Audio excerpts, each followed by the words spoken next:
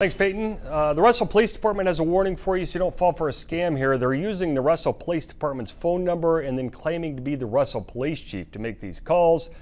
They say the scammers accuse potential victims of money laundering and try to get them to share personal information like their social security number or bank account information.